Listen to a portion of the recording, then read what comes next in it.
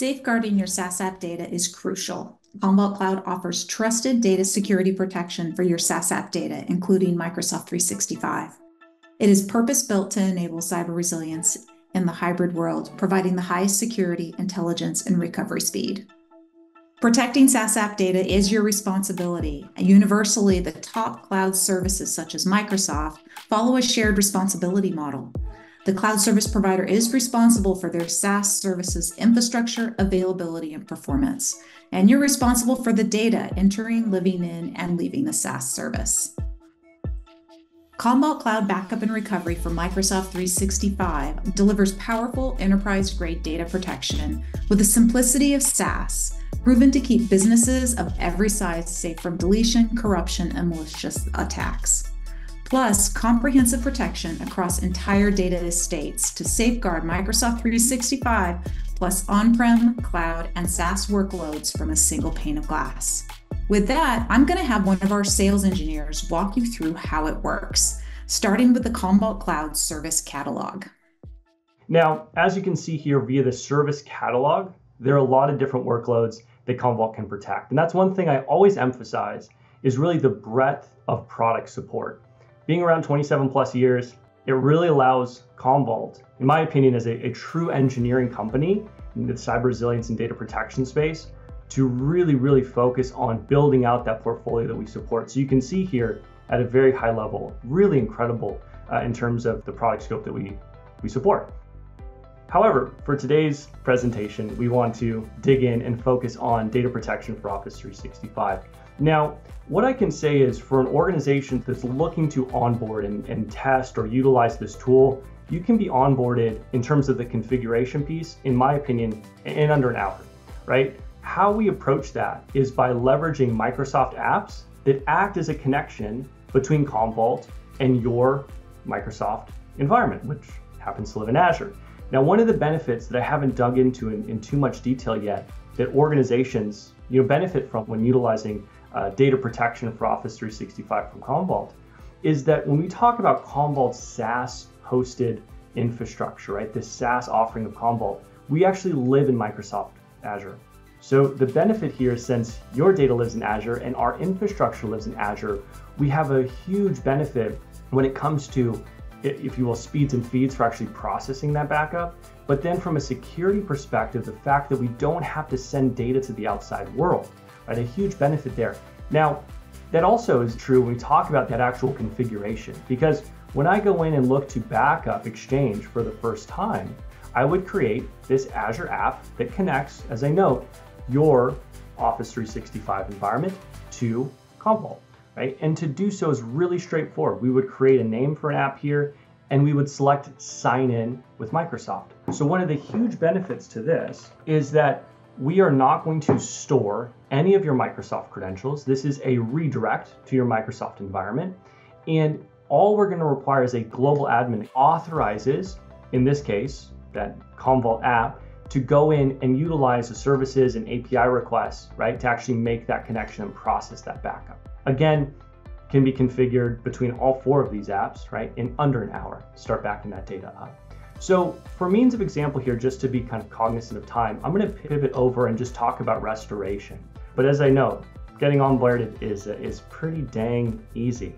Okay, so by selecting manage here, this allows me to go in and see, in this case, the applications that we've created that have facilitated that connection between Commvault and, in this case, your M365 or Office 365 environment. And what I want to do is I want to jump in and actually talk about what restoration looks like. Now, I'm going into this Exchange app, so I'm going to talk about data protection or data restoration, respective to Exchange. Right? So when I go into one of these respective applications, we get some nice overview of backup stats, mailboxes, emails. But what's really critical is that I can actually go to my recovery point calendar here, go to a point in time that I want to restore from, and then actually see that critical data that I want to restore. So what I'm going to do is I'm going to jump back a week. I'm going to select one of my restore points here, and I'm going to select restore. Now this will show me, right, that state of that Exchange environment based on when I process that backup. So I could go in here and go to Michael Scott, drive into Michael Scott's inbox, select some critical data, and select Restore. The intent of the tool is to be incredibly straightforward so that I can go in, select the data that I need to restore, and restore that back into that respective environment, right? Now, I can restore in place. I can also restore to another data location or restore that data to another location by providing the mailbox and folder here. Sometimes organizations will ask, well, can we export data? And absolutely we can do so. If we just want to grab data and export that utilizing the tool, we can do so. So at a very high level, right, I would say that this tool is very user driven, right? It's intended to be very straightforward. It allows an individual to go in, and this is from an admin perspective that I'm focusing on here, right? But allow an admin to go in, search for critical data that they would need to potentially restore, and restore it as they wish.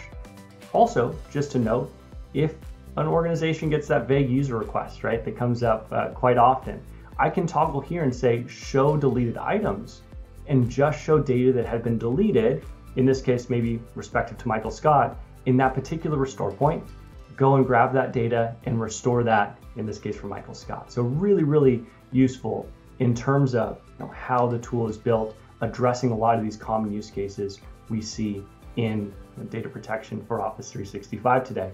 Now, I think there's a few other things that I'd like to touch on respective to the tool before we jump back into the conversation. One thing I think that is important to note is that I showed data protection and restoration respective to Exchange.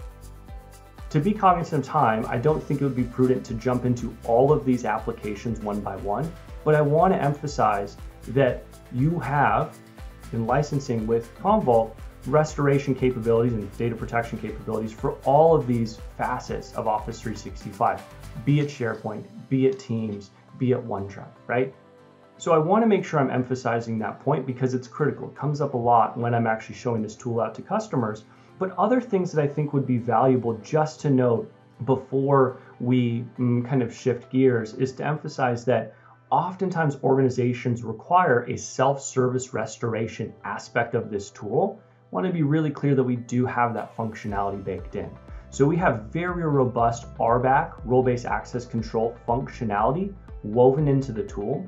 And what I can do here is actually add users in, be it users that actually own that respective mailbox, and enable self-service restoration for them so that at any time, should you configure it this way, that individual can actually go and restore that critical data that they may have inadvertently deleted.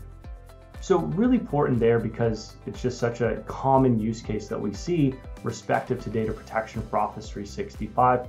And I think I'll leave here with one last kind of valuable piece of the puzzle, as it were, when we talk about data protection for Office 365.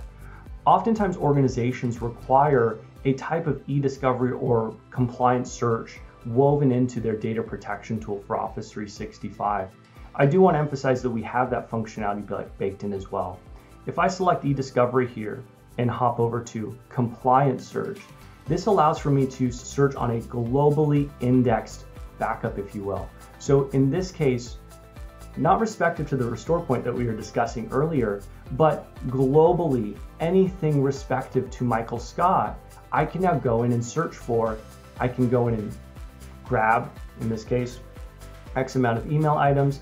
I can tag them as query sets. I can save them as export sets, and I can export that data out to PST or CAB, right, to really address a lot of the considerations and requirements around e-discovery and compliance search. So at this point, I'll pause. We've covered a lot of, I think, really important ground in the tool, but just enough, I think, to kind of show what the power is of the tool and really, in my opinion, kind of queue up for a longer discussion and possibly a longer demonstration. Thanks. Thank you. That covers an overview of the granular restores you can perform for Exchange, SharePoint, OneDrive, and Teams. To see more, create your free 30-day account today or request a demo from our team.